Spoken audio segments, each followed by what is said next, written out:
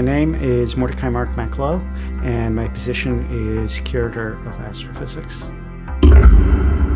Dark matter was first identified and even named by a character named Fritz Zwicky, who worked at Caltech.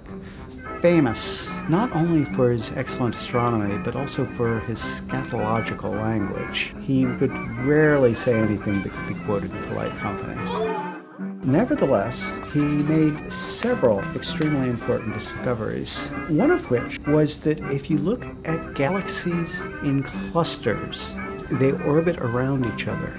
From the speed of the orbit, you can measure the mass of the cluster. So that's what Zwicky did.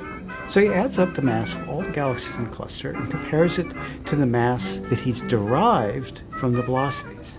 And it's not even close.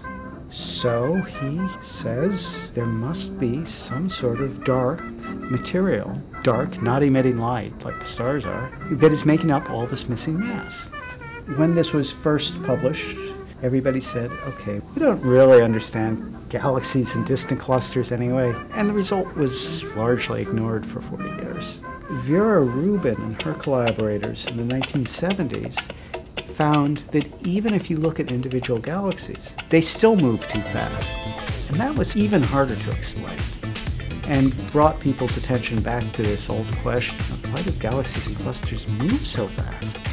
What we know now about dark matter is that it isn't any sort of ordinary matter.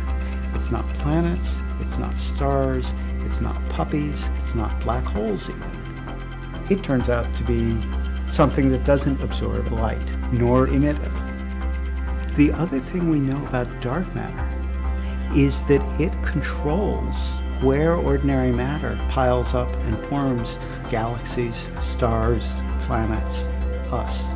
So we are here in a Milky Way galaxy because there's a huge halo of dark matter that has so much mass that it drew in the gas to form the galaxy in the first place.